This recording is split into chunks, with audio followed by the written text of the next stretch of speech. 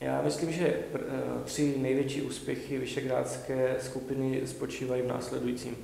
Za prvé, Visegrádská skupina dala platformu Střední Evropě, která umí tlumit kooperativním způsobem, umí tlumit rozdílné názory a navíc dokonce i ty krajiny zbližovat. To bych považoval za první veliký úspěch. Za druhý veliký úspěch bych považoval zejména solidaritu a pomoc Slovensku po roce 1998, po konci éry mečiarismu, kdy Visegrádská skupina skutečně dokázala jak v případě vstupu do Severoatlantické aliance, tak v případě vstupu do Evropské unie Slovensku pomoci.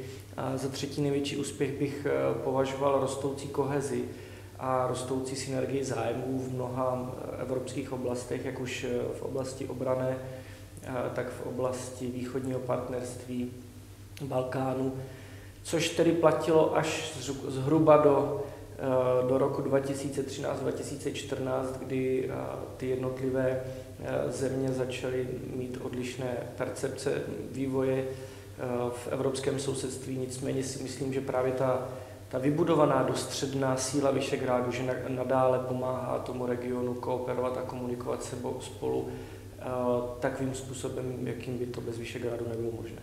Já si myslím, že Visegrádská skupina jako platforma pro spolupráci může fungovat jako inspirace.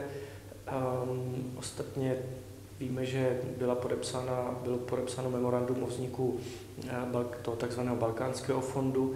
Konec konců Visegrádská skupina si také bere svou inspiraci z Beneluxu a ze Severské rady a myslím si, že například, pokud by měl být konkrétní třeba ve způsobu komunikací se think tanky a s nevládními organizacemi, Visegrádská skupina možná i předběhla některé jiné regionální skupiny, to znamená dle mého soudu Visegrád jako neformální uskupení, jako neformální platforma pro dialog a komunikaci může sloužit jako inspirace pro další regiony.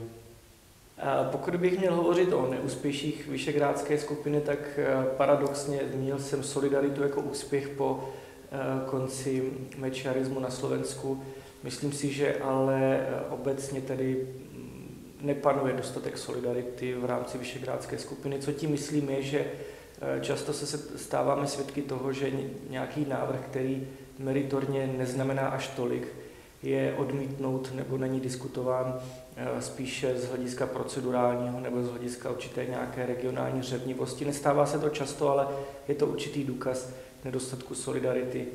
A další nedostatek, já bych to nepovažoval za neúspěch Visegrádu, ale nedostatek je určitá tendence, která roste v posledních měsících či letech, využívat či dokonce zneužívat tu visegrádskou platformu pro jakousi sebeprezentaci jednotlivých státníků či jednotlivých zemí. A pokud by tento trend měl pokračovat, tak to v každém případě bude znamenat konec Visegrádu v nějakém střednědobém horizontu. A určitý nedostatek Visegrádu bych spatřoval v tom, že se stále nedaří ten exkluzivní exekutivní projekt přesunout na více politickou a parlamentní úroveň, ale a v tom vidím mimochodem i jeden z cílů nebo dluhů českého předsednictví v rámci Visegrádské skupiny na tomto ještě zapracovat v těch zbývajících měsících.